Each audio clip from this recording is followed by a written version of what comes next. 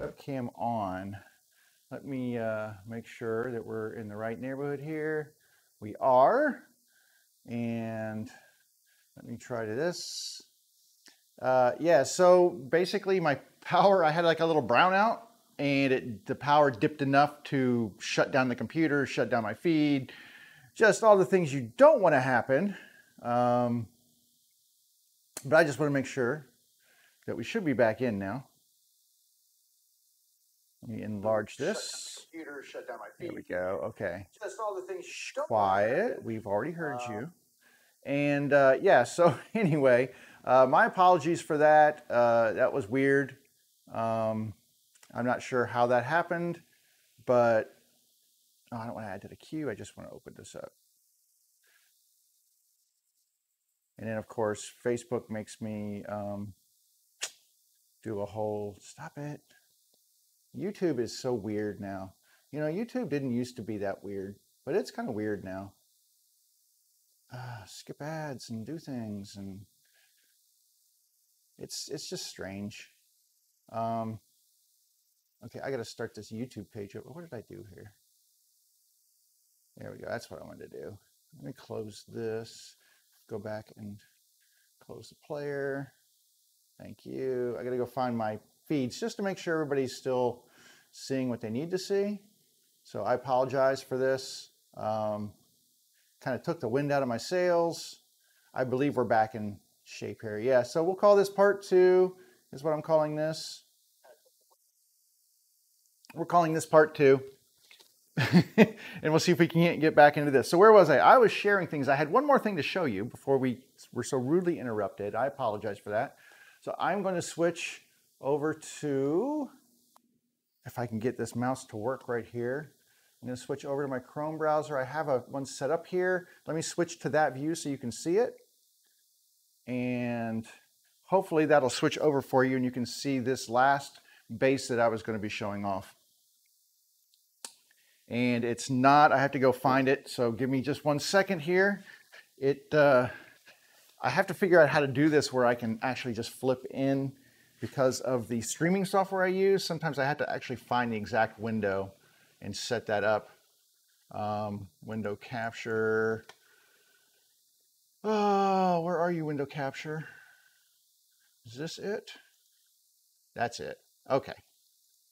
That's it. And we're back to this. Okay. And I'm going to go to my full screen here so I can see it for myself. Okay, this is the last example. My apologies. This is a little bit more of a show than I had intended. This is an example of a quarter sawn white oak with a logo, with a storage compartment.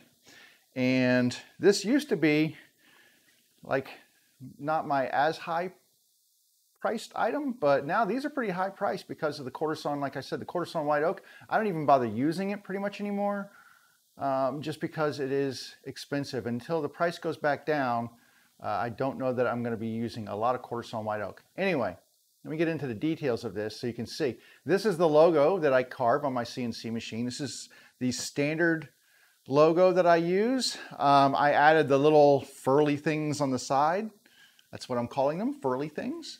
I added those on the side. The Singer logo is the vintage Singer logo. I think I mentioned this before we were browned out, is that particular logo is no longer trademark enforced. The trademark on that expired and they did not renew it. There are some other Singer logos that are still trademarked, but this one is not. So I don't feel like I have any issues using this one. It's kind of out there in the wild. Especially since this logo was from the mid 1800s, give or take, is when this logo came about. And it's kind of classic because it's built into the iron legs of the machines and on the badges for the machines. And it's pretty much everywhere on a Singer machine. You can find this old logo if it's that old. And so I really think it's great. It's carved into the piece. It's not laser etched, it's carved in, and to me, it just looks fantastic. I don't have to do really a whole lot to make it stand out like that because as I'm carving in, it makes the wood surface, it kind of exposes rougher wood underneath the carving, and that soaks up more stain. So even though I wipe the stain off, the darkness stays in the carved area. So it really gives a nice contrast, and you can really see that really well. The other thing I was going to show you is I'm trying to explain those medullary rays. So they show up really well on the side here. So you see these swirls? This is the grain going across here, and that's quarter sawn. So you can see it's very straight, but in the side, you can see these swirling rays right here that kind of are swooping back and forth. Those are called medullary rays, and that is, was more prevalent back in the, like I said, the mid 1800s through the early 1900s. This was used a ton in furniture making, cabinet making, all kinds of stuff. In fact, they would actually do, a lot of the stuff was veneered because it was so pretty and hard to get. They would actually make veneers of this stuff to make their medullary ray wood go further. But I look for pieces when I go to pick out quarter sawn white oak. I'm looking for pieces that have really well-defined medullary rays, because to me that kind of makes it stand out and looks great. Like I said, another standard base. I only do the engraving on one side. This has the side compartment. There you can see there's the side compartment, there's the lid, and then there's the corner pieces that I use inside there, and just that standard piece of plywood in the bottom. There's the lid on the side. There's the lid installed in there. This one had a little, sometimes I get a little fancy with things. Let me see if I can see that. Yeah, so this one right here, I kind of did a little angled up area on this handle, and to tell you the truth, I had a chip out in there and there was no way to really repair it, so I kind of modified it to be part of the aesthetic of the base. That's kind of what you got to do when you're a woodworker. You know, you just go with the flow and take what they give you. But it was almost ruined, and I figured out, oh, let me try this. This is one of the reasons why I switched to the method I use now for making my handles in the sides of my boards, because I would get these chip outs and there was no way to repair them, and it was basically just pieces of wood that had to be thrown away now because they were damaged and destroyed. And it was all because the router bit would catch on this long grain going across here and then chip it out. And it really, I tried a lot of different bits and stuff, and I really had a hard time doing that. Anywho, enough of that nonsense. That kind of gives you an idea, if you didn't understand what it was I was talking about when I said, let me just go back to my view here so I can see what I'm doing. If you didn't understand what I was always talking about when I'm talking about making bases, those are my bases. That's what I make. And depending on whether it's going to have that storage compartment or not, it needs either just two sides, if it's a standard base, like this one right here. This one's a little shorter and has just two sides, because this is just going to be a standard size base. This one right here, and the remaining four of these, you can see that this one is much longer, and that additional length is going to accommodate for that storage compartment. Also, because of the storage compartment, I need two ends, so I have two boards for an end, but then I need another board that is actually, so you're going to have 1, 2, and then 3. So you're going to have 3 boards going across. 2 of these are going to be for the sewing machine. The furthest one out is for the compartment. So I need 3 of these boards like this. Additionally, the one that goes in the middle, because it actually sets on top of the bottom, it doesn't go all the way through the base. It sits on top of the bottom. So this one is going to be, one of these is going to be shorter, not as wide, but I don't usually do that until after I've got everything kind of cut and figured out, and then I can, that's an easy run it through the table saw to get the width that I need on that. Okay. Whew, long way around. What time is it here? It is 11:49. I spent 49 minutes. I don't feel like I've done anything. Well, I did show you what the bases look like, and we talked a little bit about wood and such. So, you know, it's always a good day when you can talk about wood, at least in my world. Because, I don't know if you can see my sticker back here, but wood is good. That actually came from the one of the local hardwood places that I had that was 10 minutes from my house. They had great wood and they closed. It's called Hardwoods in the Rough, and I missed them so much because it was 10 minutes away from my house. It was a little more expensive than where I go now, and they didn't have quite the variety, but it was still not bad. And 10 minutes from my house, 10, not an hour, 10. Okay, enough crying on my side. What we're going to do is we're going to make those, the handles that I put into the bases. The way I do that is, let me see what I've got here for another view here. Not that camera, this camera. Does that camera work? Yeah, we'll try that one to start with.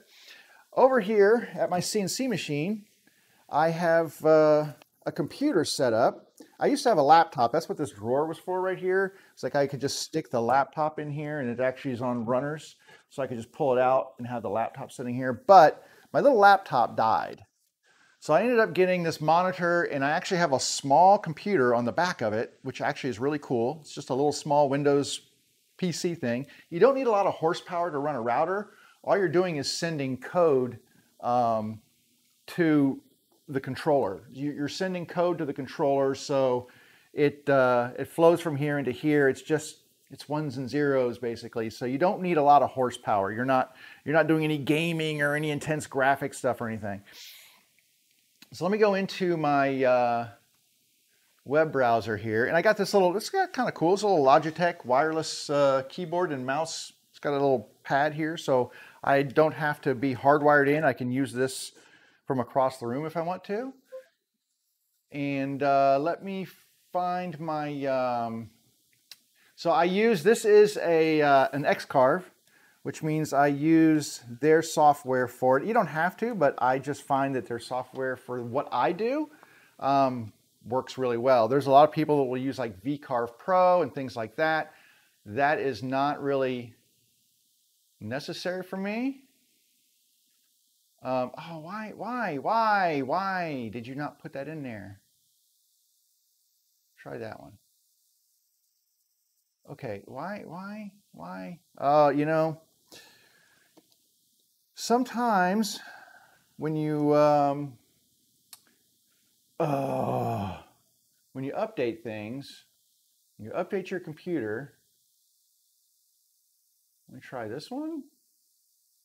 No, it didn't like that one. Oh my God, this is so much fun. I can't tell you how much fun this is. Is that right? No, it's not. No. Okay. All right, this is so much fun. I can't even believe it. Is it this one? It was that one. Okay. I only have like a dozen passwords that I use, and I sometimes forget. I don't want you to check the password. If you remember the password, that would be awesome. Oh, what? Oh no, wrong one. Okay, hang on. Oops, wrong account. I've got two accounts on here. That's not the right account. Although there was some cool stuff there. Should be this one. There we go. There we go. All right, I have a lot of different projects saved on here, but this is the one that I need to. So basically what I'm gonna do is I'm gonna carve a pocket. So let me turn this camera on here, and I'm gonna show you what I'm gonna do here. Let me see if that worked. It did. Okay, so I'm gonna make a pocket. Let me make sure I get the wood here. So if I'll take two of these that are the two sides that are gonna go on the base. And on the two sides, I'll figure out, okay, well, which is my outside of my base, which is going to be what's going to be the outside. So I kind of look for the prettier wood and such. Then where's the bottom and what's going to be the top? So is it going to sit like this? If it sits like this, right, and like this, and then this is the bottom, this is the top, and this is the outside face. So the handle needs to go right here, and I'll figure that out for both of these.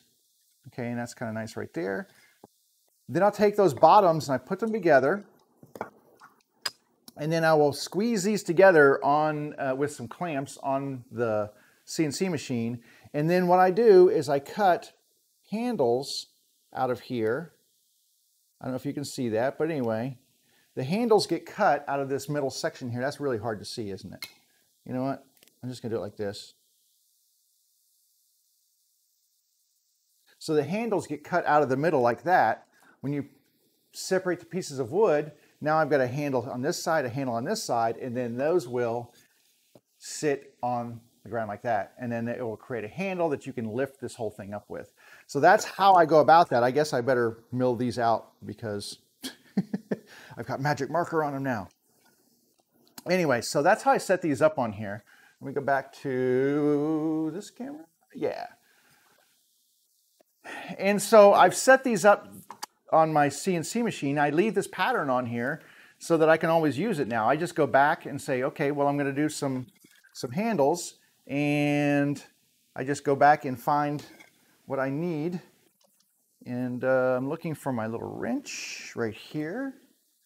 I made, these are stops. There's threaded inserts in the table that I can put screw down hold downs into. But these are like little bumper stops that I made on the CNC machine. The problem I have, this is a weak point with this particular machine, is that these threaded inserts, I think they're made out of aluminum. They're pretty lightweight, and they actually start to, you can break them off after a while. If you put too much tightening pressure, they'll break off. And I've broken several of them now, and I'm kind of running out. So I'm going to have to actually go in and redo a whole bunch of these threaded inserts. I think they sell them on their website. They really should. I believe they sell them on the website, but I'm going to have to go back in and replace a ton of these that I've broken. But the problem it makes for me is that now I have to be really selective about where I place my my projects. Okay, how do I have this running? I have it running lengthwise. So I'm going to run the boards this way. So I need to get all of these things out of the way. Can you see this at all? Yeah, I think you can. Try to be not blocking your view. So these boards will sit in here like this. And I need to rearrange some of these that are set up from a different project that I was doing. Excuse me. But I'll have this attached. Let me attach this just so it, hopefully it's not gonna, there we go. Just need to attach that. It was kind of flopping down. So let me get these out of the way, and then we will try to create a, we're going to squeeze these together as best we can using these. Now I'm going to slide this over a little further, and I'm going to use these.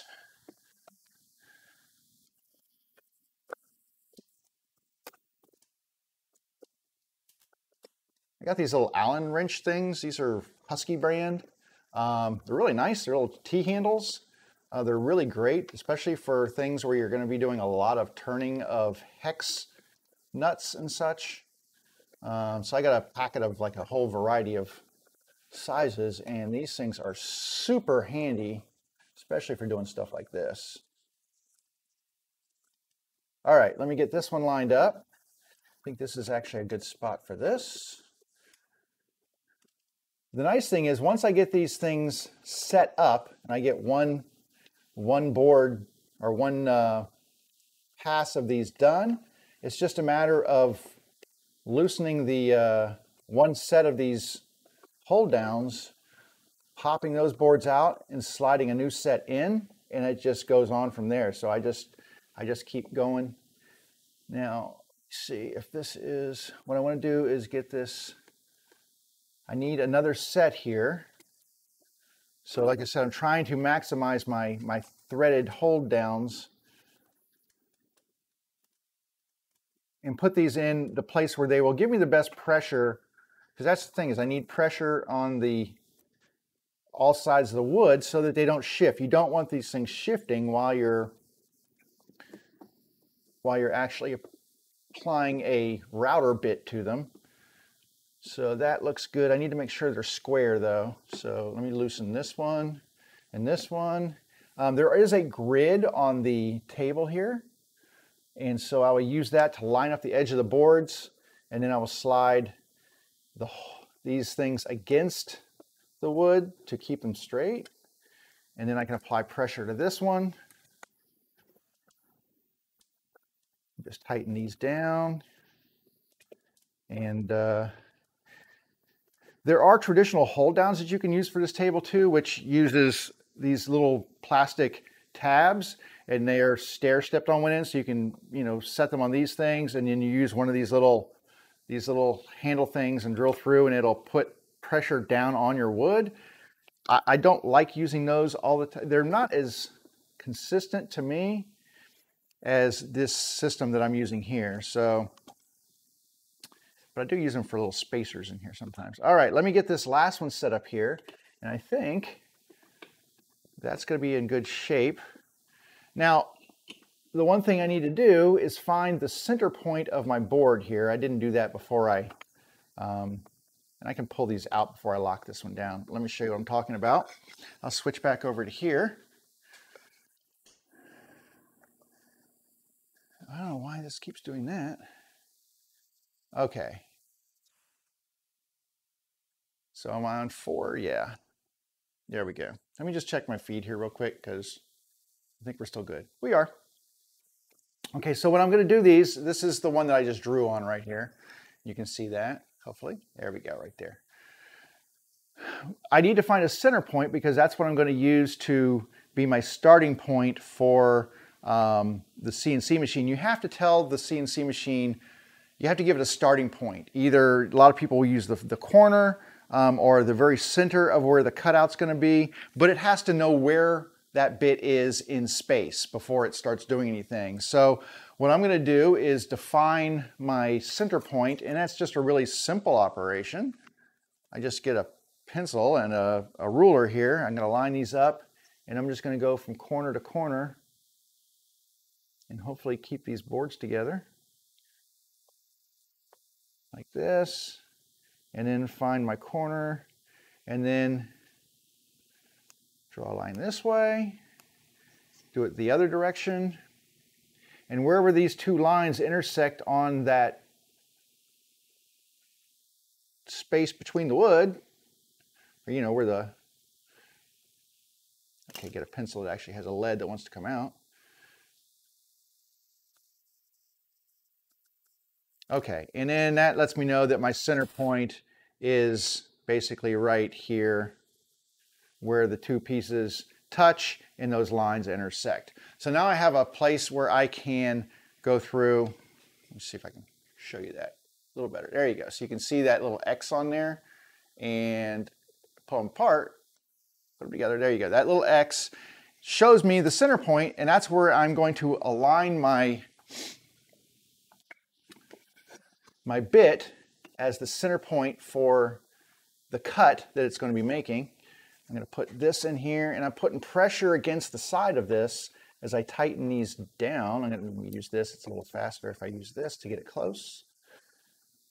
And I'm not clamping these down like super tight.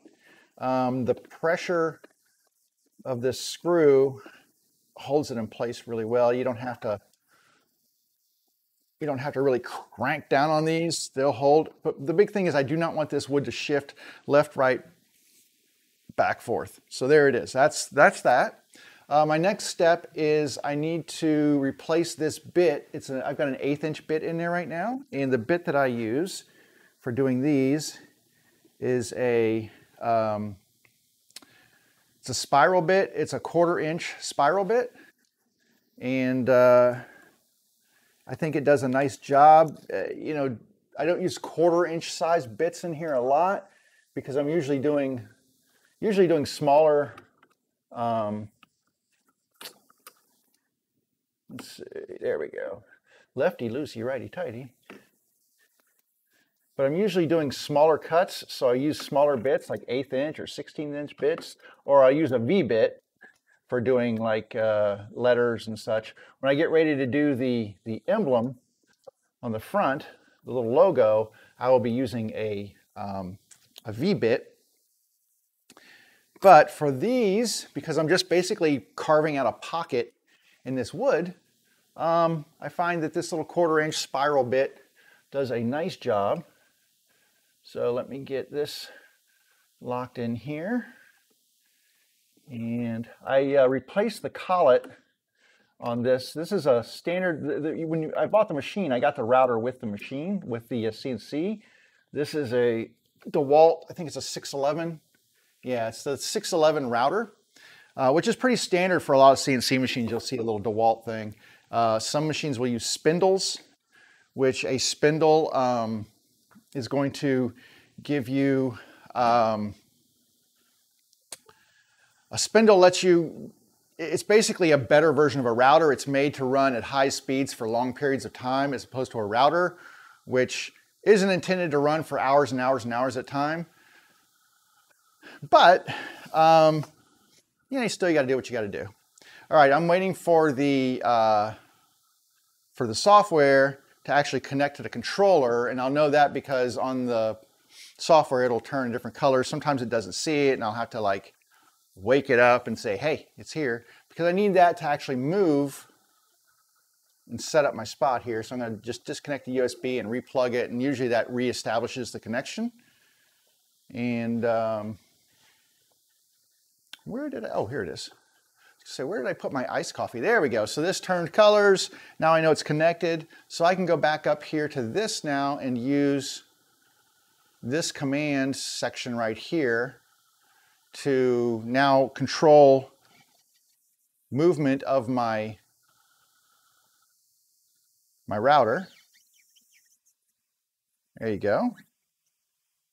And so what I'm going to do is I'm going to try to establish as best I can. Now I'm going to change these increments to something smaller. Those were 1-inch movements. These are 1/10 of an inch movements. I can go down to 100th or 1000th of an inch movements when I want to get really, really precise. The other thing I'm going to do is make this a little lower so I can find that. I'm aiming for that center spot. I want to get that bit directly over that little X that I made in there. And I think I need to go over this way. And needs to go back. Now I'm going to have to go to a smaller movement. There we go. And that looks centered. And that looks like it needs to come over just a little. There we go. So that is now centered over that X. And that is going to be my, my starting point, or my Z point, my 0. That's my 0 point. The next thing I need to do is tell it, so I found it, okay, this is my Z point, this is your starting point. Now I need to say, okay, how thick is that wood? And not only how thick is the wood, but where is the surface of that wood? It doesn't know. This could be 1 inch thick, this could be 2 inches thick, this could be 1/4 of an inch thick. It has no idea how thick this piece of wood is. So I'm going to let it know by using a setup block that actually comes with this machine as well. Let me go back to the 1/10 of an inch movement and raise the bit. About like that. Okay, this is my little setup block right here. And I'm going to put this inside. It plugs into the machine. And then this actually attaches to the collet. It's just a little clamp, a little alligator clip thing that attaches to the collet. And what happens is the bit will go down, and as soon as it touches this block, it sends a signal back and says, okay, we completed a circuit. That's my bottom surface there. And then it calculates where that actual surface is. So you have to kind of, a lot of people will do this by using a piece of paper. They'll just lower it down until they can just barely drag that piece of paper under the bit. I find that to be not as useful. But anyway, you do what you got to do. All right, I'm going to go to the carve now. I'm going to click on carve, and it's going to ask me a bunch of questions about setting it up. What type of wood is it? Well, it's not walnut that I'm carving today. This would be cherry. So let me find my it's not cherry plywood. Where's my cherry wood? Down here. Cherry wood. There we go. So I've got cherry. It is 0.75 inches thick, and it's very, depending on what you're CNC milling, you really want to be very specific with your thicknesses. This, on the other hand, because I use this all the time, I know that I'm always using 3/4 inch boards, and I know exactly how deep this carve needs to go. So it is 0.75 inches. Hit confirm thickness. My material is secure. It does this every time. It just asks you these questions. There are other programs. This is just the one I choose to use. I'm using a 1/4 inch downcut bit. Actually, I think this is a an upcut bit, not a downcut. And I'm going to use my probe. You can do two different ways. You can do the manual, like I said, where you're dragging it across, or where you're doing, oh, you're on the wrong screen. I'm just an idiot. There we go. There we go. So yeah, so I'm going to choose probe, and I'm going to confirm the position of the machine over the material, and then it automatically sees that the lead is plugged into the carriage, and I'm going to confirm that the clip is attached, and then it says there's no contact. It wants me to make contact so it knows for sure that it has a connection. When those two touch, that there will be a connection. So you just touch this to the bit, this bottom plate here. And then I'll tell it that the plate is in place, it is under the bit, and then we will start probing. And it's just going to lower itself down until it makes contact with that. Oh, come on. What is the deal? My power's browning again. This is really bugging me. Not sure why it's doing this, but I'm going to kill the lights on this side. Okay. I don't know, maybe I'm just drawing too much power here. This is the only time I've had this problem. All right, and it's a sunny day. It's not like it's storming outside. I don't understand this whole brownout thing. Anyway, the probe is good. I can put this away. I can tell it to put the probe away. Now, because I have this already set on my Z-axis, if I was going to use the corner of the wood, this is where I would now move it over to that corner and find that spot. But because I actually have this set directly over my X point there, my XY0, I'm going to go ahead and tell it that, hey, go ahead and set it. It's in the right spot. There it is.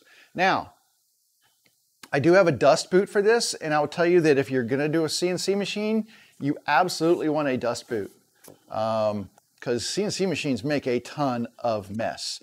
This is a dust boot by Suckit. It's a company that they actually started making these things and 3D printing the pieces and such. They were great because a lot of people make their own modifications with 3D printers and such. They started making these. They did all the adjustments and stuff. They started selling them, and they were in a really good spot because X-Carve Inventables had a dust boot, but it was out of stock, and it was out of stock for like a year. So nobody could get one. So this company stepped in, Suckit Dust Boots, and started making these for some different machines and just really captured the market there. And they were at a lower price point, which is really nice. So I attached this to my vacuum like this, and then I actually have my own makeshift little thing. I have a little block here with a little U shape in it, and I put that against here. I have a little clamp. I just clamp that onto here. And then I hold this down, and it just basically it keeps my hose up and out of the way right here, but allows me to get dust extraction from this so that I'm not spreading this stuff all over the shop. Now, one thing I need to do is plug in my router. So I will do that now. All right, router is plugged in. The shop vac is hooked up. And basically all I have to do now is answer these remaining questions, put my ears on, and let this thing roll. So let's go ahead and attach the dust. It's done. I'm going to turn the spindle on, and we're going to make this carve, all right? So I'm going to put my ears on because it'll get loud. Hopefully my noise canceling software will kick in and this will not be very loud for you. So let's, it doesn't take long to cut one of these, so let's give one of these a run.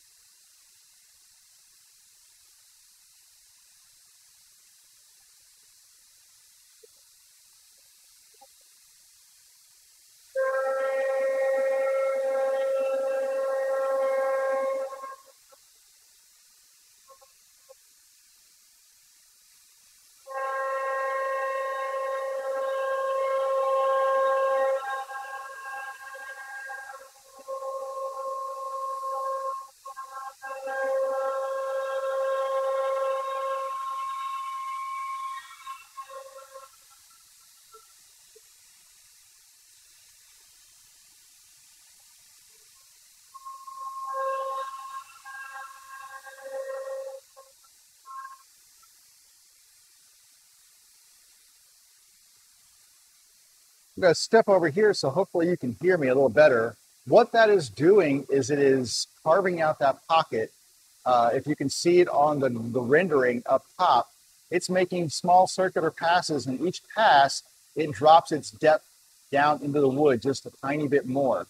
I start with a standard feed speed, and then I usually up it from there because it's a little slower than it really needs to be.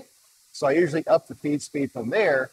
But this is basically what's going to go on. I make these little pocket grooves in here. Like I said, I used to do this on my router table with what I would call the drill bit of death, and I would risk chip out and everything else. But doing it this way, I get perfect handles every single time. They're the exact size and the exact depth I need, and so this has been a real saving grace for my process.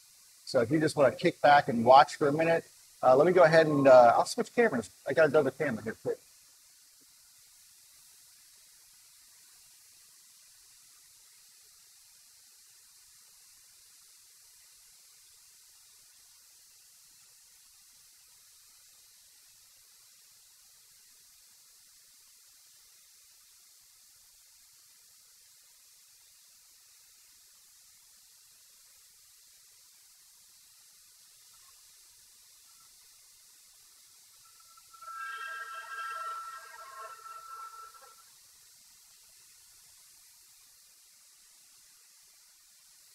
So all that's doing is running back and forth and creating that pocket in the wood. That pocket will, when you separate those two pieces of wood apart, there will be a handhold, a grip inside of the base. The reason that I put those handholds in is because a sewing machine weighs, I don't know, anywhere from 10 to 15 pounds. They can be very heavy.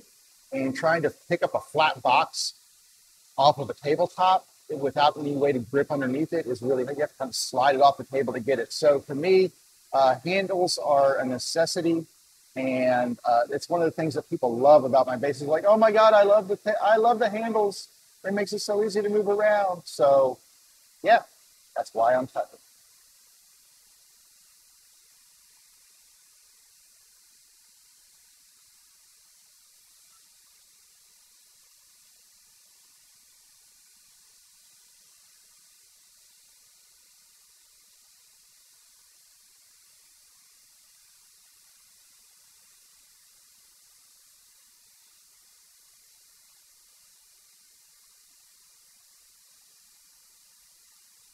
Now, one thing I will say about the CNC process is it is not fast. Normally what I will do in the event of doing a lot of operations on the CNC machine is I will set up some other tasks in the shop to be doing while the machine is running.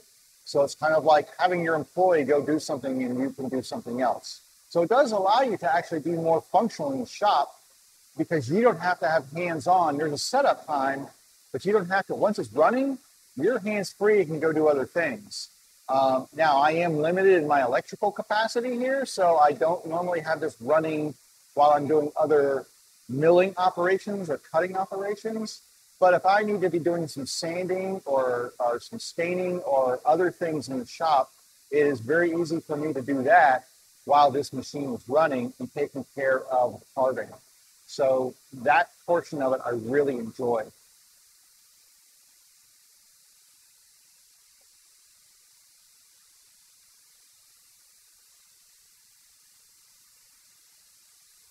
I went on the Inventables website the other day, and I was kind of sad to find that they no longer offer this particular size of the X carve. This is what they would call their 750 by 750. That's in millimeters. And they made two sizes. They made this size and they made a large size, which was a 1,000 by 1,000. And for my shop size, this was perfect. I was like, you know what, it overhangs the table just on the workbench, and I have it on a little bit, but it doesn't take up a huge amount of space, and it works really well in my shop. I went to their website the other day, and they no longer offer this particular size. All you can get now is the 1,000 by 1,000, or you can move up to their Pro Series, which is a lot more. It's like $1,000 more for the Pro Series, and even those are large. So I think I was very lucky that I got this machine when I did, and it was a sizable investment. But I think I just got a bonus at work or something like that, and so I was really happy about that. And so I used that. I was like, oh, I'd wanted one for a long time. The bonus fell in my lap, and I was like, all right, I'm gonna buy myself a new toy. And this thing has paid for itself. It does amazing things for me, and it does things I could never do without it. The only possible thing I could maybe get that would take over some of these tasks is if I got a laser cutter, and I really want one of those too, a laser engraver, but those are ridiculously expensive. The one that I really would like, which is made by Boss, is about $4,000. About $4,000 to get set up with the laser engraver. And that to me is like, at this point in time, I can't justify that much expense. I'd like to, but I can't. If I really get cranking on some stuff and sell a whole lot of product, I might look into it down the road. That also would not go in my shop. There's just no room for it. So I would put that in my basement and then run the exhaust out the basement window while I'm operating it, because they do create fumes because they're laser and they're cutting. And so depending on what you're cutting, you can get some noxious fumes. So you have to have them exhausted. So I would probably put that in my basement. That's where my 3D printer is as well. In my shop, I have some upgrades that I want to make that I think will fit into the shop really well. I would like to get rid of my jointer and planer and get a combo machine. I think I've said that before, but Grizzly makes one that's about $2,600, $2,700. That is a 12-inch wide jointer and planer. And to me, that's just the best of both worlds. It takes up just a little bit more space than my jointer does now. So it would fit into my shop quite nicely. The only problem with that is that it's a 220 machine instead of 110. So I would have to, or 115. So I would have to either get an electrician to run me some 220 into my garage, which would be expensive, or I could get a 220 extension cord, which I didn't even know this was a thing until just a little while ago. But I could get a 220 extension cord and run that to the machine from inside my laundry room where I have 220 run for my dryer.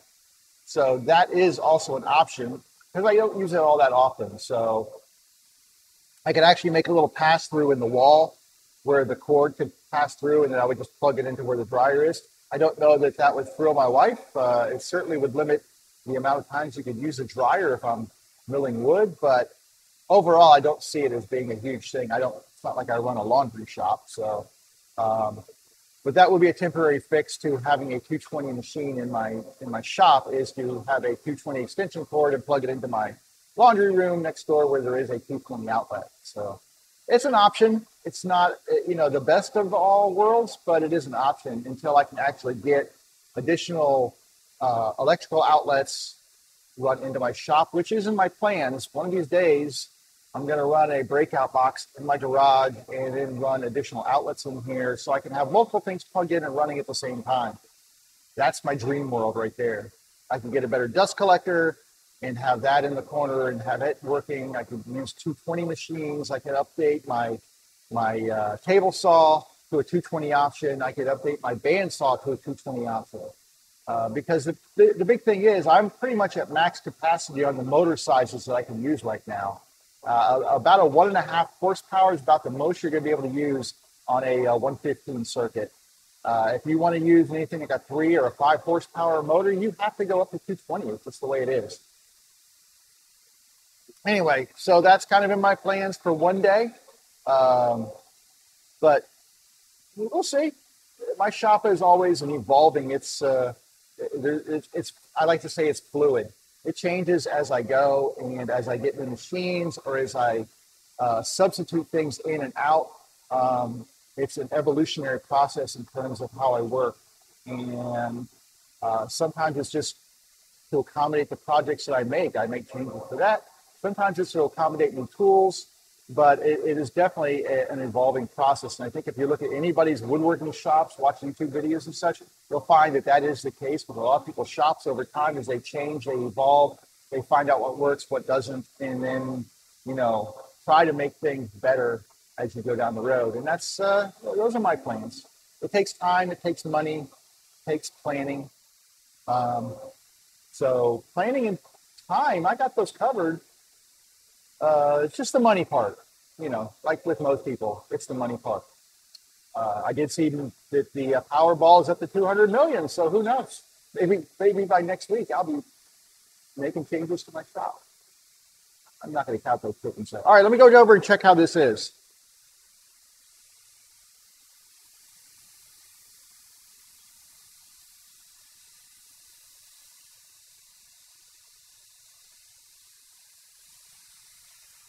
Good.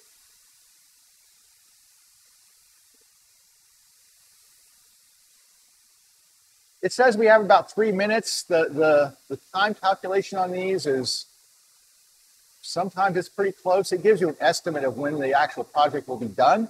I'm only going to do one of these. I don't want you to have to watch me do all 5 sets, which is how many I have to do. But in essence, it takes about 12 minutes to do a whole set of handles for a base. If I've got 5, well, obviously, you know, you're looking at what, an hour to cut all those. But like I said, if I was doing these by hand, I could be doing other things right now.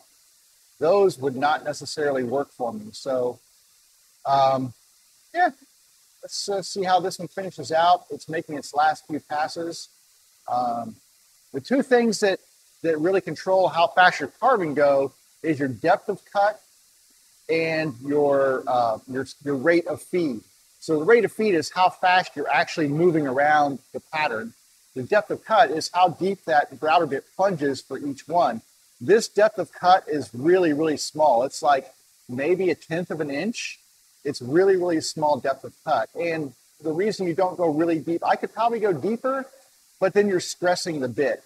And I don't want to stress the bit. I take really light passes and just work my way down. Your bits last longer. They don't get super hot. You have less chance of breaking things and just more chance of success. And to me, that's what it's all about. You know, it's not a race. Making things in the shop is more of a marathon. I'm not a production shop. I'm not on a clock. And so to me, if I can just take the time to do things the way they need to be done and let the machine work at its optimal speeds and feeds, then that's going to pay off for me in the long run, because I'm not going to be breaking bits or breaking my router or ruining wood or anything like that. So, yeah. All right, let me see how much more we've got. I think we're almost there.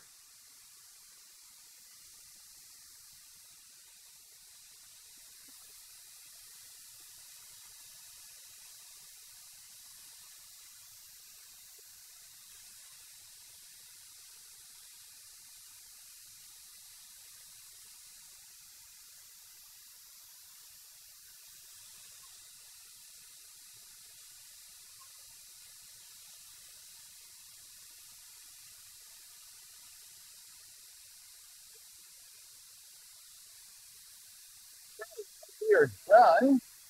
Switch to this camera.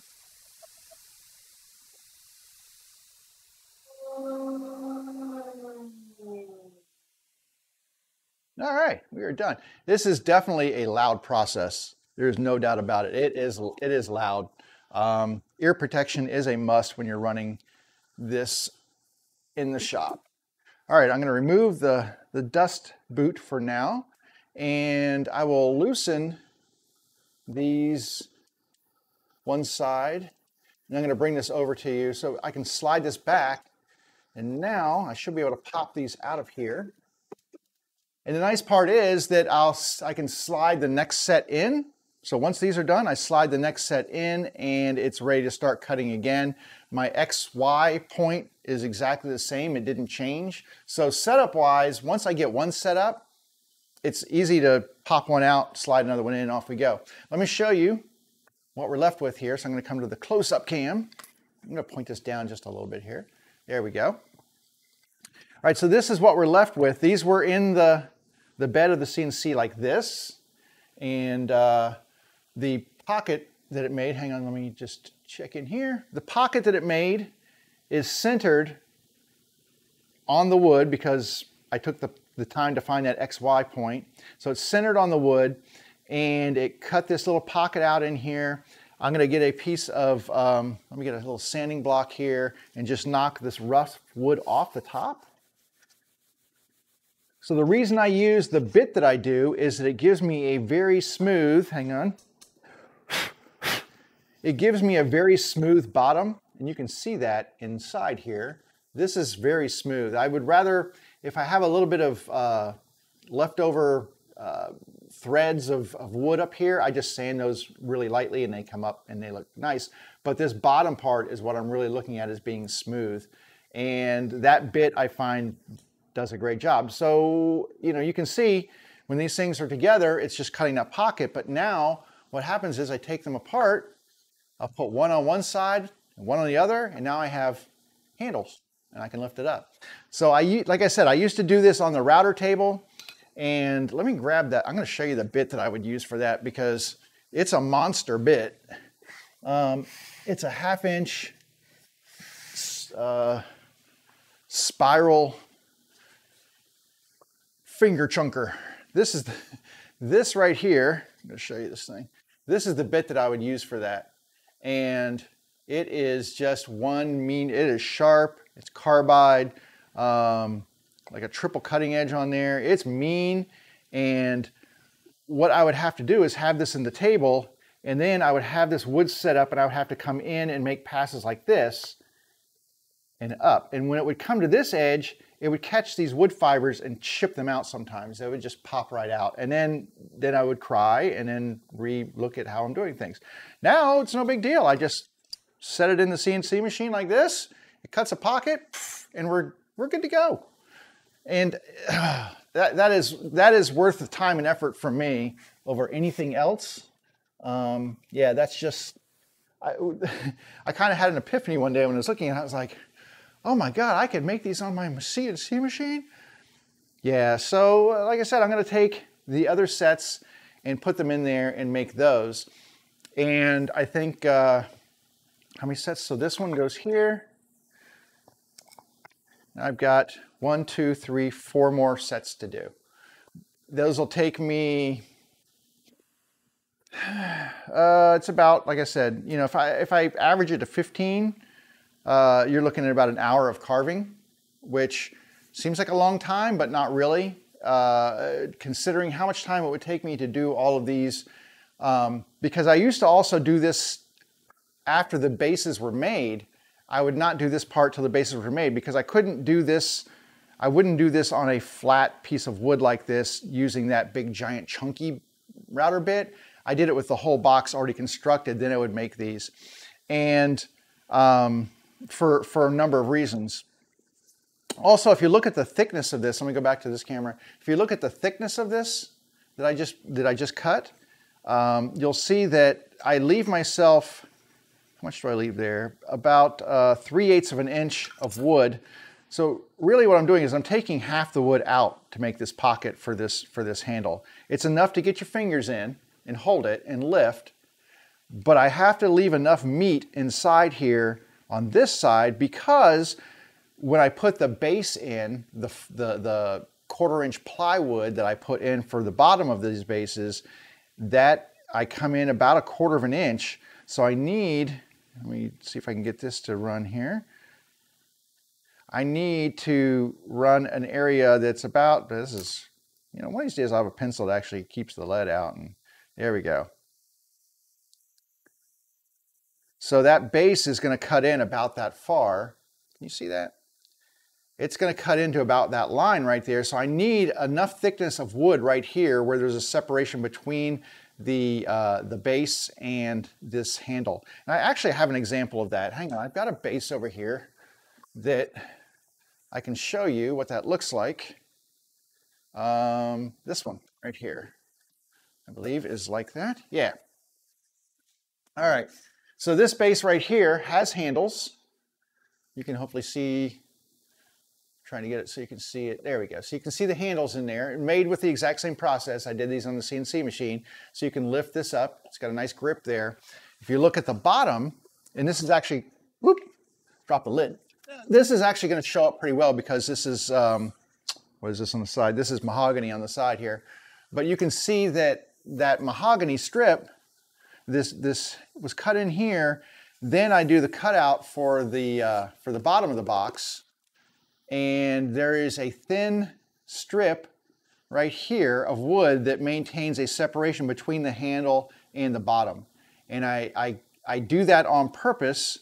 You know, I don't want this to dig all the way to the point where you're going to see that that base wood, because have you ever looked at the edge of plywood? It's not pretty. So I want to make sure that that's not just sticking out there and looking ugly. But yeah, so that's kind of how the handles work. I will do all of those, and then what I will usually do is cut the joinery on the table saw. And actually, you know, we can probably do that. I can show you. I'm kind of breaking from my norm, which is to batch things out. Normally what I would do is get all of these pieces cut on the CNC machine, then I would move over to the table saw and do all of the joinery cuts for them. But because I want to show you my work process, I'm going to go ahead and take a little change from that, and we will do the joinery for one of these bases, and we will do the one I just actually cut the stuff for. We will do that, which means I need to make a little change to a camera angle here. I'm going to walk around the camera. Sorry, I'm going to walk in front of you. I try not to do that, but I am going to walk in front because I want you to see what I'm doing over here. So I'm just going to point this camera down here and right like so. There we go. All right. Most of the cuts I make for the joinery are done on the table saw, and I use a cross cut, and I use my table saw blade as a I could take the time to put a dado stack in here to do these, but I would have to have the exact thickness of the dado stack matching the thickness of the wood, which means I would have to measure that and put tiny little spacers in. And I just use my 1/8 inch blade, and I just move it over and make the cuts I need without doing a dado stack. A dado stack would make things faster, but there's a whole setup and everything else that goes with that. So for me, it's not necessarily the most advantageous method to use in this process. All right, I'm going to move over to the table saw. Let me switch. Now, I think I have that one set up for table saw. I do. Okie doke. So we are over here on the table saw. I'm going to move this fence out of the way because the fence is not really needed. What I do need is this. This actually, the T-square came with the saw. So this is a Delta T-square that's made for this saw. And these are 3/4 inch slots right here, which I think if you look, that perfectly fits in that slot. It's 3/4 of an inch, which is what this solid piece fits into. But this actually, the Delta has a little T-wing on the bottom here. It's like a little, almost like the size of a nickel under there, which fits into a little slot. So when you're using this, it just fits in like that. The board I added to it, this is just a piece of oak. It's actually quarter sawn white oak, so you don't get a lot of movement in it. And I use that as a backer board, and then there's a handle here, but I will push the wood through the blade and make my cuts. All right, so as I make these, what I'm looking at is these end pieces that I just cut are going to fit into this piece right here, but they're only going to go in about a, I think it's a 1/2 inch, so it'll be a 1/4 inch this way and then to the thickness. So I need to set this up so that I'm getting a 1/2 inch of cut depth on my saw blade, and I'm just verifying that. I have my little ruler here, and I just need to verify that. Yes, so it's a 1/4 inch left over on the edges. So I will have a 1/4 inch on this side. So I'm taking a 1/2 inch of depth. And usually what I'll do is use a piece of scrap to make sure that I'm getting, I'll cut the line on a piece of scrap so that I don't use this. Sometimes I'll measure and it's like off just a little bit. So let me get a measuring tool that I use. I have a nice one, pardon me for dipping in front of you here, if I can find this in my drawer here. There it is. This is made by Craig, and it's a great little setup tool. It's basically just a scale on a slide with a little screw here, and so you can set different depths. So I really enjoy using this. So I'll set this to 1/2 inch and lock this down. And then what I'm doing is just trying to establish my table saw depth. I think it's a little high.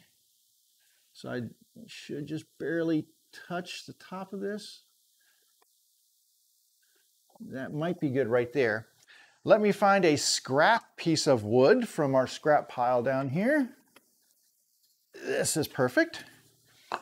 And then what I will do is I will cut a little section of this off, and then I'm going to measure with this. I will measure how deep that cut was to make sure that I'm getting exactly that 1/2 inch of depth cut on here.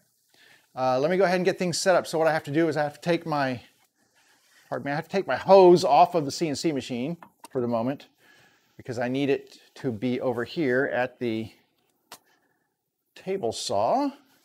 So we will attach the hose, attach that to the back of the dust port on the saw. And then the other thing I need is my electrical cord. And I will detach that from the router from the CNC machine, and we will plug that into the table saw. All right, table saw, ready to roll. The only thing I need now is my remote control for the dust, and I need my ears. Where did I set my ears? That's a good question. Put them somewhere. That's Mr. Obvious saying that. All right, there we go. Got my ears. Got my dust collection in. I have my power set here. I've got a starting depth for this. I don't know that that's my finishing depth. I will make some micro adjustments, but I've got my starting depth for the first joinery. So let's take a test cut and measure and see what it looks like.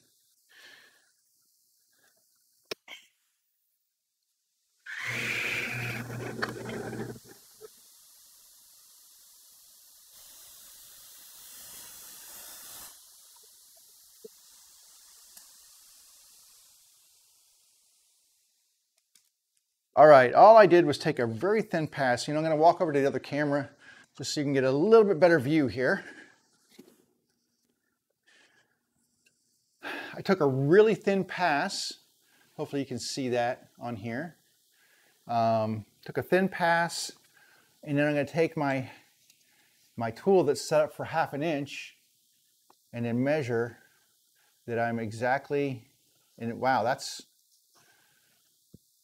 exact. There's no overhang. It's not too short. It's not too long. It is exactly 1/2 inch. It almost never happens. I almost never get them exactly the way I need to. All right, so the depth on that cut is perfect now. The next thing we need to do is to establish where that cut is going to land on my board right here.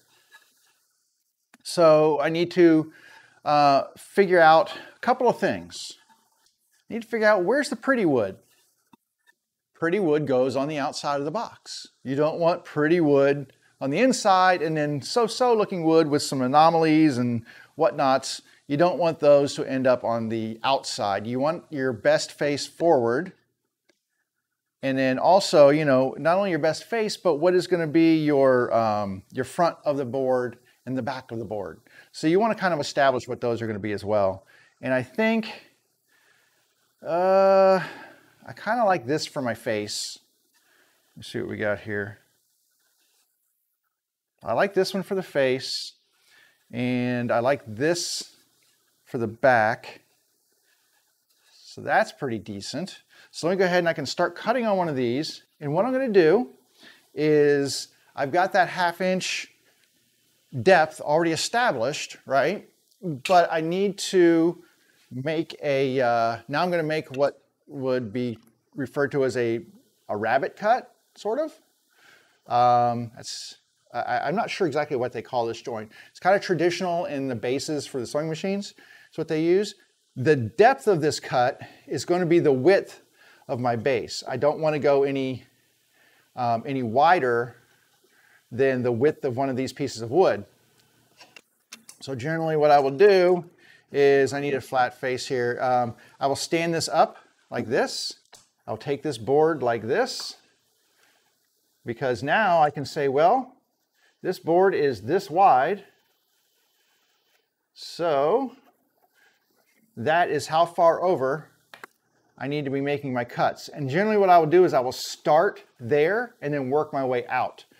And that ensures that I'm not going any wider, I'm not cutting into the board any more than I need to. It'll make sense in a minute.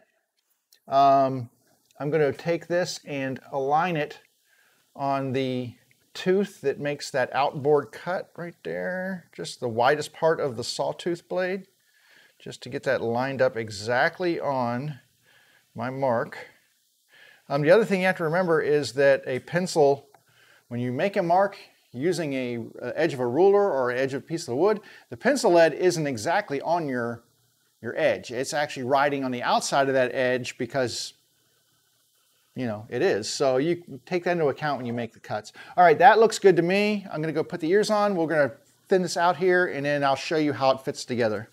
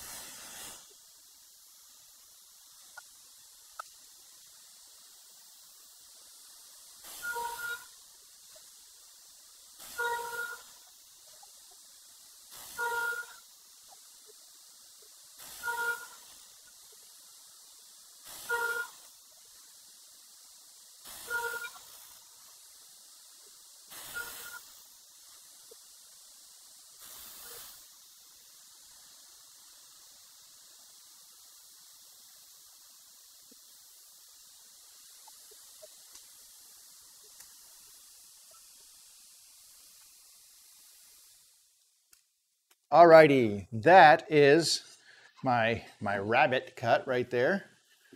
Hope you can see that. Little 90-degree angle right there. The board will then sit, the side sits right inside there and makes this joint. And let me come over here and just give you just a slightly better view of this, so you can see it a little bit better, a little more close up. Here is the joint that we just cut right here, and you can see. So we cut that, we know it's a 1/2 inch deep. Get my little setup tool here. I know that this is a 1/2 inch deep, and it will set like this. And my side that we cut the pocket in there for the grip will come in here and mount. And you can see that this is exactly, this width is how wide I made that cut. So there you go. There we go.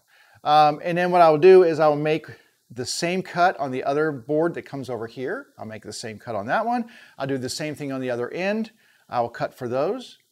And there is a tiny bit of overhang here, just a tiny bit. And that's okay, because I will make that flush. I will get a plane and just kind of smooth those out so that these are flush. I would rather have this just a hair long, that I can flatten it down to this surface. If I didn't go deep enough with the cut and this sat proud of that's more of an issue. This I can always get rid of. This is like a 30 seconds of wood right there overhanging that is just a couple of passes with a plane to get rid of that. So now what I will do is I'll take the other board Now that we've got this established, we look good. We've got our cut depth. I will take the other board that this is going to be married to. I said this is the back. So I kind of figured this out. It's kind of like, you know, make sure you get it right. So this is the back of the base. This will be the side here. Then what I need to do is say, okay, well, if this is going to be my face right here, and you know what, to make life easy, I'm going to write F on here. I'm just writing an F on here. That's face, and then because let me write a B on here. Is it this one? Yeah, B for base.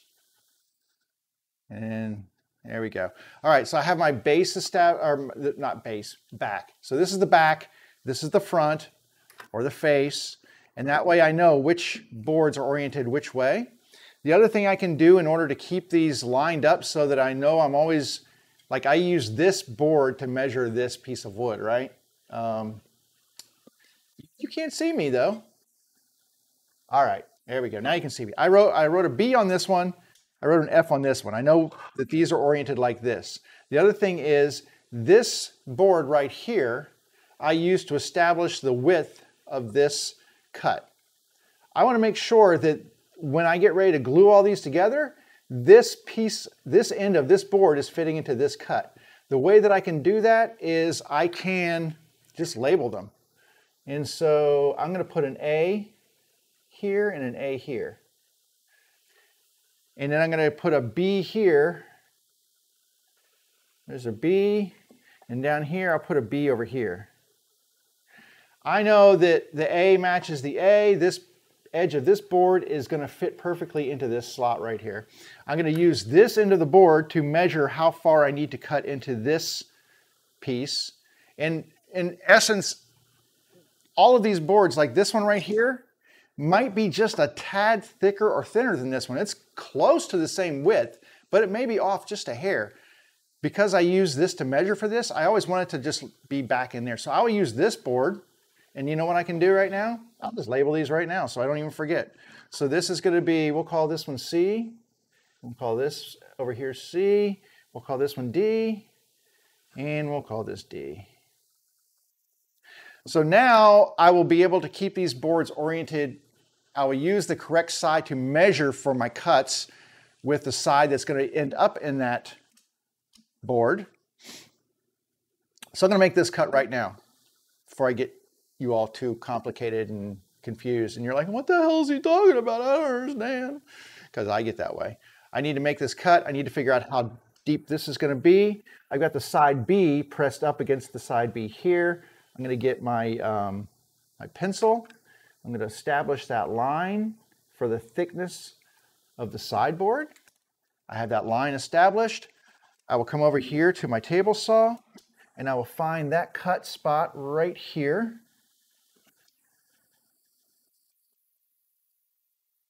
All right, and I establish where that cut is going to begin. Hopefully that won't move until I get set up. And let's go ahead and cut this slot.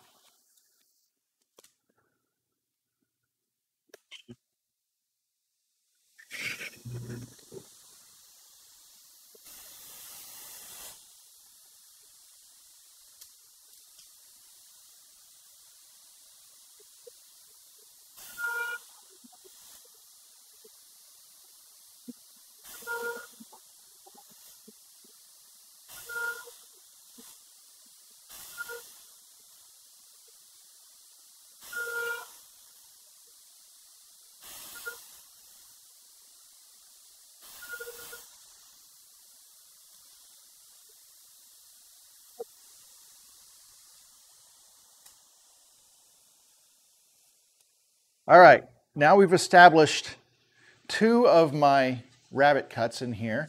I know that this is for B. Oh, see, I just screwed up. Okay, well, luckily these faces look good. This is no longer the front. This is now going to be the interior side. Oh, this is where it gets tricky and where if you don't pay attention, let me back that up. If I don't pay attention, I get screwed up. All right, this is now the inside. This is my face. I have to pay attention to that when I go to make the next one because, yeah. mistakes were made. All right, let me find this board here. Here we go. I've got A. I've got B. Let me write these down. This was D. This was B. This base right here, A and B, these are going to fit into here like this. And that establishes this side of the base. Now, something very important that I have to look at when I'm doing this is these measurements are made so that I achieve an interior width that is predetermined by a drawing that I made of my box dimensions. So that interior width should be 7 1/8 inches. That's what I'm looking at. I need 7 1/8 inches between here and here. And if you think about it, I cut these to 8 1/8 inches long the other day when we were cutting these down. I then removed 1/2 inch of material from each of these boards. So in essence, take 1/2 and 1/2 is 1 inch. I've removed 1 inch of wood, which should leave this space in here to be 7 1/8 inches. Let's see if I screw things up. I didn't. I don't believe so. Nope. 7 1/8 inches exactly. And that is how much space I need, because when I go to set the machine inside of here, it needs 7 1/8 inches of clearance, just actually a little bit less than that. But I find that to be the wiggle room I need, 7 1/8 inches for that machine to set down inside. So this one, perfection. Now we're going to cut C. So I'm going to get this board out of the way. And we're going to find C. This is my C block right here. It's going to fit into here, which means I'm going to measure the width for this one. And I need to make sure, now is when it gets critical. You can do the first one and sort of get away with an error. If you screw up the second one, you kind of ruin the whole project. All right, I made this cut on this bottom part of the wood. The next part has to also be on this part. If I have this one and then I flip this one over because I'm not paying attention and cut it on this side, I now have an L-shaped piece of wood. I can't use it anymore. So I need to make sure that I'm keeping these things in the right orientation and getting those cuts. Now, the other thing is, I made that drawing for the depth on this side of the wood. Well, if I go to put this in here, that drawing I just made, that mark, is now against the fence and I can't see, I can't see that mark. So what I need to do is mark this one on the bottom using C. Let's find C. Here's C. Let's do this again. But on the board, side of the board, it's actually going to be facing out so that I can see my mark. Like that. So now when I put this on here, I know that this edge is down right here. This edge is face down. This edge is going to be, so I'm cutting the right side of the board, but I also have a registration mark where that cut needs to go to, how far over, and I can see that now. Right there. All right. Yeah, it can get, especially when you're doing a lot of these things, you really have to pay attention to the way your boards are oriented, which is why I usually draw on the faces and such. They're going to get sanded anyway. But the more visual clues I can give myself as I'm going, the less confused I am when I go to make these cuts and I end up hopefully not screwing them up. So let's cut this one and then we'll measure and cut the last one.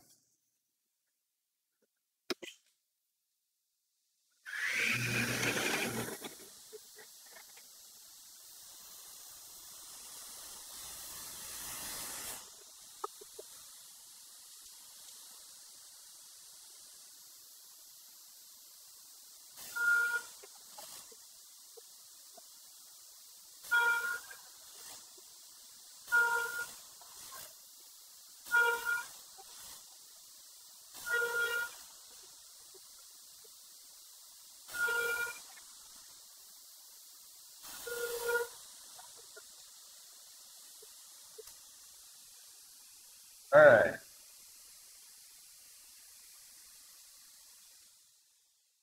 All right, this side of the base, the end parts are done. I need to do this one right now, which means that I'm going to cut this last one right here, this D. I wrote D on there, but it's going to lose that D. There we go. All right, so I need to find that board again. Where's my D? Here's my D. It's going to sit here. I'm going to go over here. I'm going to measure my line. So I know exactly how wide this cut needs to be for this particular board. This cut goes down so that I'm cutting on the same side of the wood. Get this out of the way. We're going to match up this cut mark to the teeth on my blade. Get it in the exact same spot that it needs to be. Crank up the saw, crank up the dust, and let's go.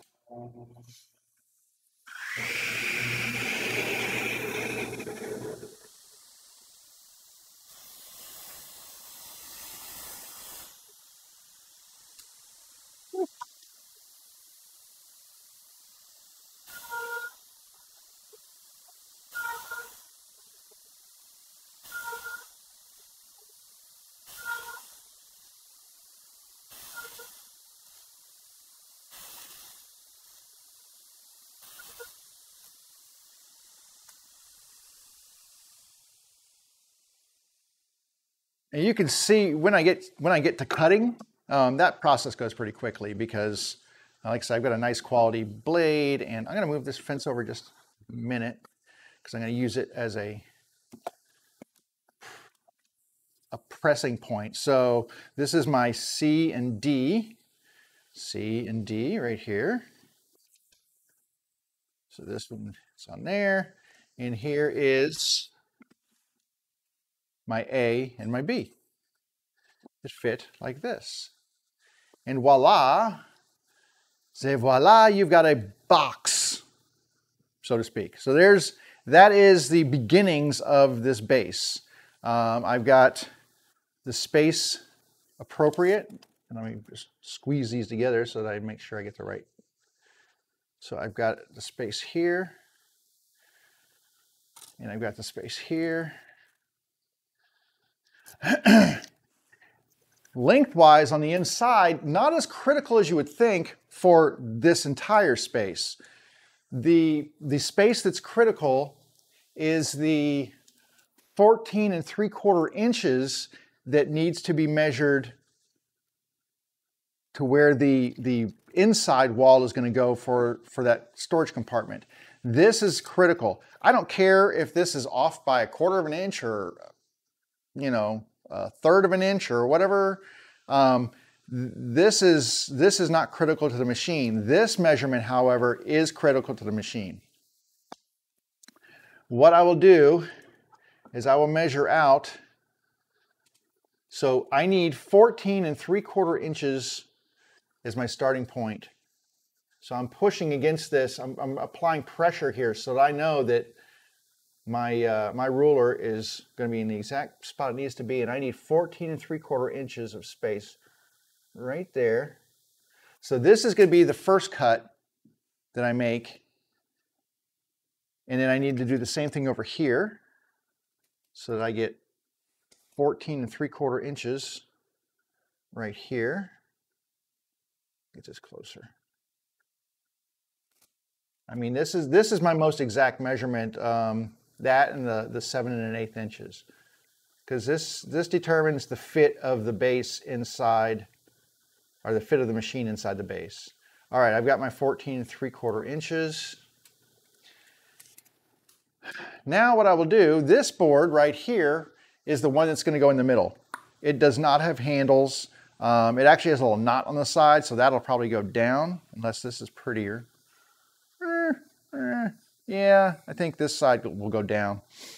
I'm going to write a little M on the top here because that means this is my middle piece. And that way I know which one goes in the middle. I am also going to get my square so that I can make these lines exactly where they need to be. This is the hardest part of doing this whole process, is this particular one. If I'm just doing a base without a compartment, I'd be done by now with all that, with the joinery part. But I put this on here. I'm going to put it exactly on my 14 3/4 inch mark. slide this over to it. I'm going to draw a line right here. That's where my board goes. Now, before I move this, I'm going to hold this. I'm going to take this board. I'm going to put it on here, right? And I'm going to draw a line on the inside. I don't know if you can see that or not. I'm drawing a line. Turn this a little bit so you can see. All right. I've got this on my mark, exactly on my 14 3/4 inch mark. I'm going to take the board so that I get the width that I need, or I could actually do it this way. This is the exact width that needs to go into this slot. I'm going to mark that line right there. So now I know exactly where the wood needs to come out of here. Now, the problem with this is that I need to push it through this way in order to make the cut right on the bottom. But my lines are now here on this side. So the way I get around that is I'm going to do this exact same thing over here. I've got my 14 3/4 inches. I'm going to take this and I'm going to put it right on that 14 3/4 inch mark and draw my line. I'm going to take my base, my middle piece, set it on here to get my width. Draw that line. All right, this, and then sometimes what I like to do is just kind of make a little 3/4 of an inch, and then I like to like cross out this area so I know that this is the part that's getting cut. What I can do now is take these pieces, if those line up exactly, which they do, they line up, I get these sides right here exactly. What I can do is I can flip this and carry these lines across so that I'm getting the same cut on this board. Come in here. Right here, getting that same line right there. I can do the same thing, put this board down here. Let me make sure I get this, put this board. There we go. And now I've got cut mark that faces my saw. I've got marks there that I can see and make sure that I'm cutting in the right place. And like I said, to me, that's kind of like the trickiest part of doing this whole thing, is making sure I need these wings right here, these cuts to be facing the table. They need to be down. This is where I'm going to make this cut. Going to get these out of the way. Going to get this one out of the way. And now I need to make this cut. And this is like the hardest cut. This is the one that I actually feel my way through. I make the original cut that I know is on 14 3/4 inches. So I get that one perfect. I put that right on the line there at 14 3/4 inches. And then I start chewing away the wood, and I will start measuring. I will get my middle board from right here. I will start measuring as I get close to that and just keep checking the width and then just nibbling away a little bit at a time and sneak up on that width. Instead of just saying, oh, well, I made that line, I'll just go right up to that line. You need to sneak up on it. So I will start here though, because I do have an established line at 14 3/4 inches, and that's my established starting point. So we're going to start with that, and then I'll show you how I can kind of sneak up on that cut for this thing.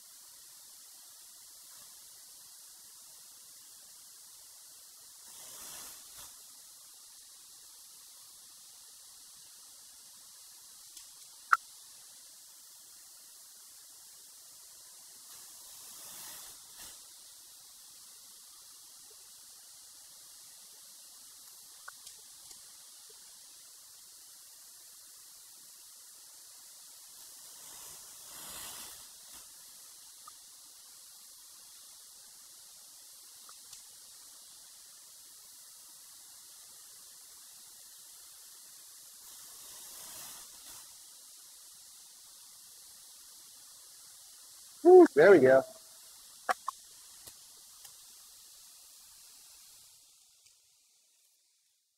All right, I'm gonna walk over here and show you.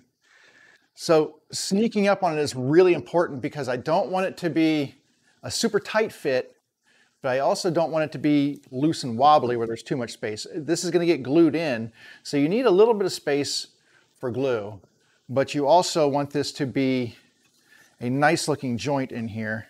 So if I show you that way, you can see that it fits in there really nicely, but it's a nice, there's a little bit of space. I mean, you can see if I rock it just a little bit, there's a little bit of space. It's not super tight, but you want it to be a little bit loose because when you put the glue on the wood, it's going to expand just a tiny bit, and you want to have just a little bit of space in there. But this is a nice fit, and that's what I mean by sneaking up on that cut. I just kept nibbling off just a tiny bit more each time.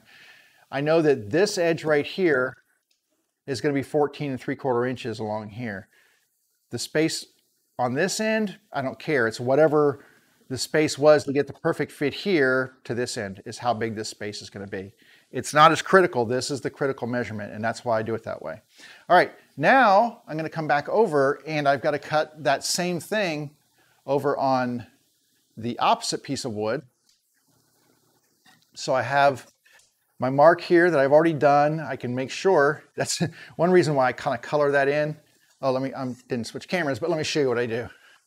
Is I make this mark right here.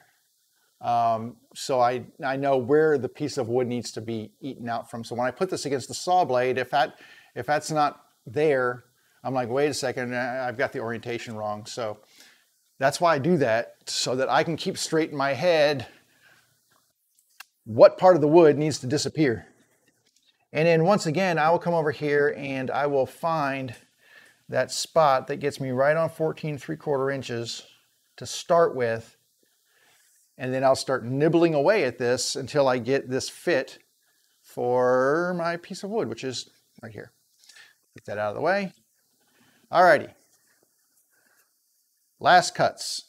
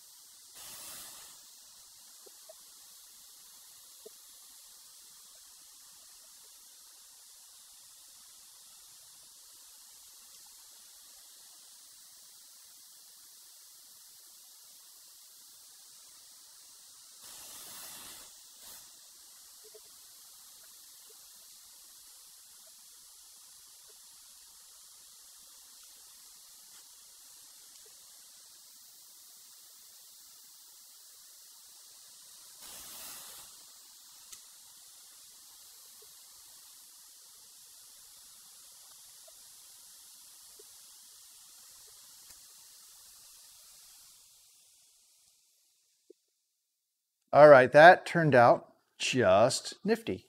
All right, let me show you final setup of what this looks like now that I've got all of this joinery done. Is I will take these pieces that go like this, and this final piece fits in here and should slide down on there, fit in here. This fits over here like this, and that in essence is the framework for my large base with a side compartment, and that's how I do the joinery. What I will do is I will go ahead and cut the rest of these off camera, so you don't have to watch me do all these. I want you to see the basic process of how I do these joints. Once I get them all cut, I will sand the interiors of the boards, and then I will glue the exterior portions. I do not do this piece until I am almost finished. This piece goes in almost last. After I do that, I have to put the bottom in before I put this piece in. So this piece does not go in right away, and it does not glue in with the sides. But when I do glue, what I will do is I will set these up and glue them just like this. I will put glue on the interior portions of these things. I will clamp them on a couple different sides, and we will get these set up for doing stuff. The other thing I need to do before I do that is figure out how many, if any of these or all of these, get the Singer logo into the face of them. Because I can't do that once the box is assembled. It makes the height too high. So what I end up having to do is, before I glue anything together, I will take the face board, which is the one I have the F on. I'll take this face board over to the CNC machine, and I will have it carve out my logo design right here in the middle. So that is one of the other things I do before I can actually glue these up, because once that's on there, I can go forward. If I glue these together, guess what? This doesn't get a logo because I can't fit it into the CNC machine after that. And then the other step before gluing is I take all of these over and I sand the interiors of all of the base pieces. And the reason I do that is that it's just really hard to sand once it's glued together. It's hard to sand inside the box. I don't do a crazy amount of sanding. I will usually take these to 150.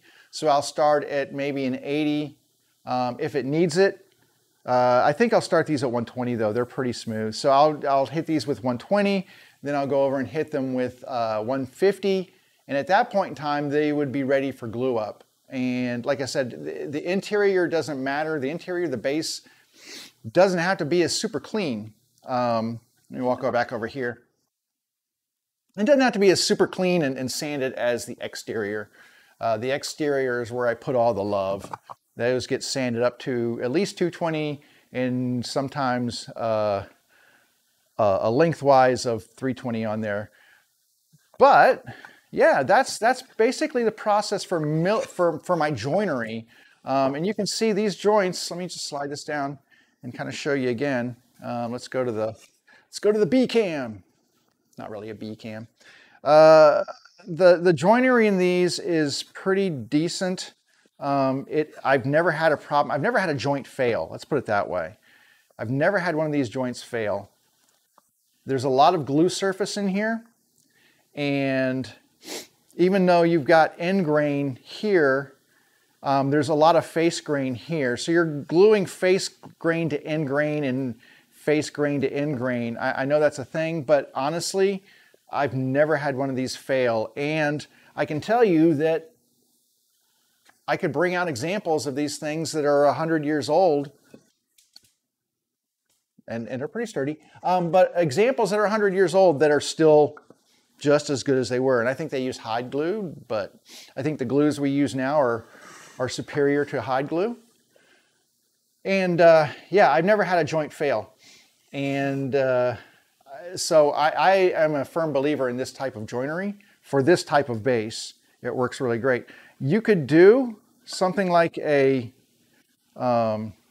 mitered box with, you know, you do 45s on the corners and then glue those all together, and you can put the, I can't remember the name for the thing that goes in there. God, my brain is blanking today. But anyway, you could shore those up, but at the end of the day, I just like this joint. It's more traditional. And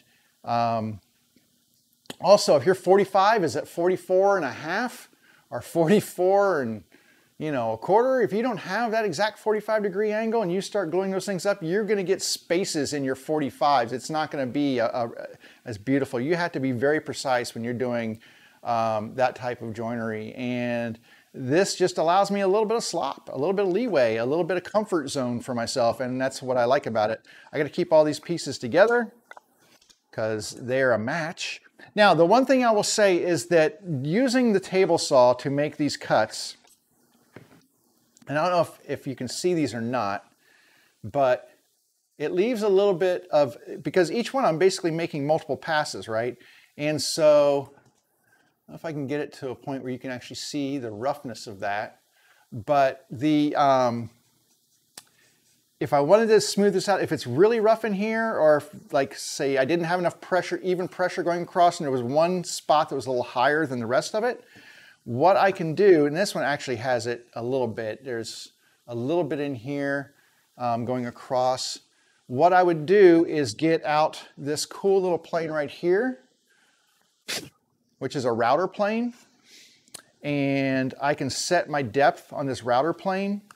Just loosen this, and I could set the depth on this router plane to a point where it is going to be exactly on the edge of that wood, and then I could shave any high parts down and just use this router plane right here, and I can just shave any high parts down, and it makes this a smoother surface. So I can do that. Tighten this down, tighten this down. And I can use this as a way to get any of those little ridges from the blade, from the table saw blade. There we go. So if I have any parts that just didn't quite get enough pressure, downward pressure, and I got a little bit of a higher ridge, I can certainly use this. Actually, I got a little spot right here. It's a little high. There we go. And this just takes any of the high spots down. I'm not doing a lot, but it gives me a cleaner surface now for gluing up. And so this is a great little tool. It's a router plane. This is a Veritas, which is a little pricey.